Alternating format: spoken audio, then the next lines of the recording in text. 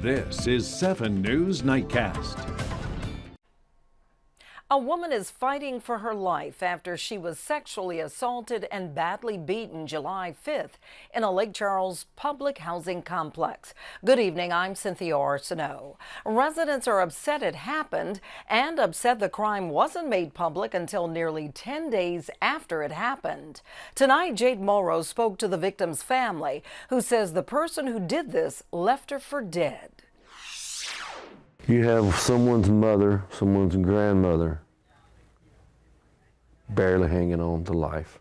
Sherry Vincent is in a Lafayette hospital surrounded by her family after an unspeakable crime leaves her severely injured. In an interview with 7 News, Scott Daly, Vincent's son-in-law, explains what she endured the night of July 5th. She was sitting there watching TV with her back to the back door. And she heard somebody beating on the door. It happened in this neighborhood off of Lake Street.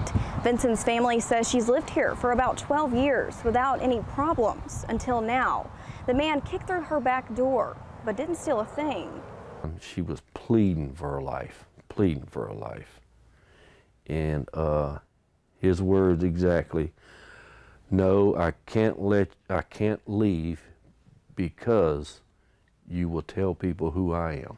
Residents, the community, and even Daly and his family questioned why 7 News hadn't reported on the attack sooner. After we were alerted of the attack last week, we reached out to the Lake Charles Police Department for more information, and that same day a press release was issued. Monday, we were told they do not make it immediately public when there is a crime sexual in nature to protect the privacy and dignity of the victim.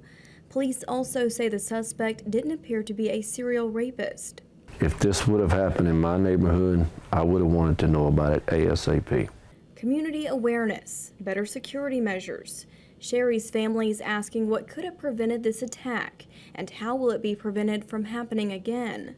God knows I don't want this to happen to anybody else, so whatever can be done, it needs to be done. Jade Morrow, 7 News.